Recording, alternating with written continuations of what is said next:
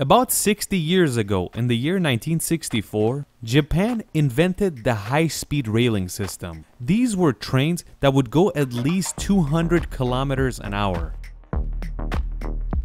When the Japanese invented such transportation, it created a revolution all around the world.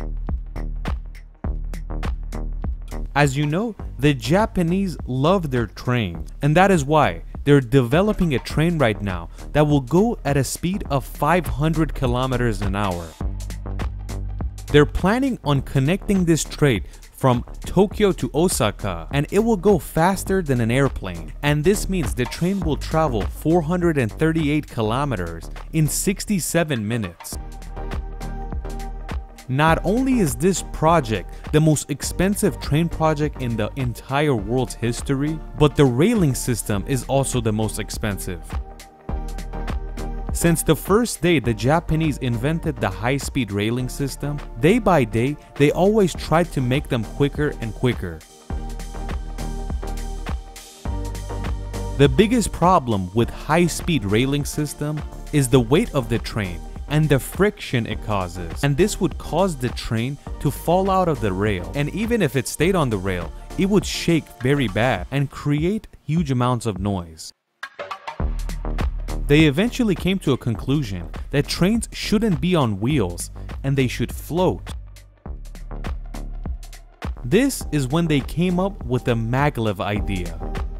The magnetic levitating train came from an American from the year 1912. They took this idea, and even though it had been years since this idea came up, but they didn't know what they had to do to actually make this idea work. And this magnetic system literally makes the train float. Float with the power of magnets. The Japanese and the Germans tested maglev technology for about 40 years, and then eventually the Chinese actually used the idea. The first maglev train was built in Shanghai, China in the year 2004, but China received help from Germany to make this thing actually work. At that time, this train had a speed of 430 kilometers an hour, and it was the fastest train known to man.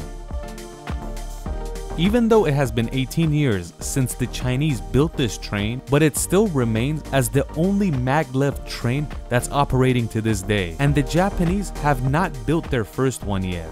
But as you know, they're in the process of developing the most advanced one. Building railway system for a high-speed train is much cheaper than a maglev railing system, and it's calculated to be about 1/3 of the price.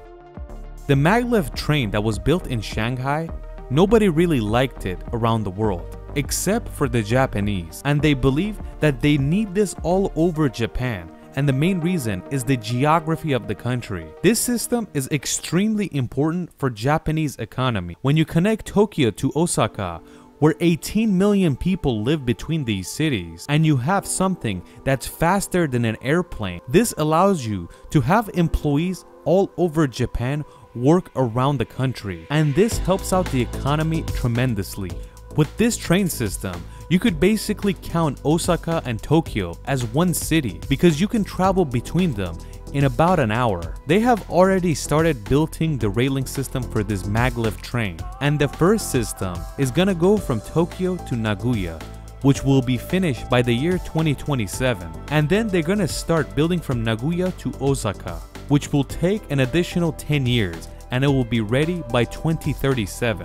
The name of the fastest train the Japanese are building is called the SCMaglev. When this train starts moving, it travels on wheels, but that's until 150 kilometers an hour. When the SCMaglev reaches this speed, it deploys the wheels back up, and then it floats with the power of the magnets. And without any friction, it moves at a speed of 500 kilometers an hour. Since this train is the fastest train in the world, how does it brake? The braking system is unique as well, since there is no braking system like an ordinary train or car. So the electromagnetic force is going to be stopping the train as well. And just the way it pushes the train forward, it will put a backwards force onto the train and stop it quickly. And this is without any friction. This is an extremely quick braking system, and it's known as the fastest braking for any train built to this day. Like we said, they're building the railway for this, and they're building the trains. So the project is moving forward. But all around the world, there's always one question being asked. Is it really worth it? Because one of the biggest issues is the size of the maglev train. Japan is trying to connect two of its biggest cities that have about 18 million between them. That's why it seems like it's worth it for them. But just like we said, they can't be too big, and that is why they need way more cars than an ordinary train. Another huge problem this type of train faces is the energy usage. It needs 4 times the energy of a normal high-speed train, and that's 4 times the electricity. When they do calculations around the world, they realize that this type of train is only worth it in Japan. Even in Europe, where the countries are small and the population is compact, it's not worth it. So forget about the US or China. But Japan is very small. It has a huge population. It's extremely capitalistic, and it needs a transportation system that's this quick. And that's one of the main reasons the Japanese don't care about the cost, and they believe it should just get done because it will help them on the long run. When the Japanese were developing the high-speed railing system in the 1960s, the whole world was laughing at the Japanese and saying, we will never need transportation this quick. But right now, you'll find this same train system that was built in the 1960s in Japan all around the world. Trains that travel at a speed of at least 200 kilometers an hour. We might get to a time where these magnetic train systems, or maglev, will be found everywhere around the world. What do you guys think?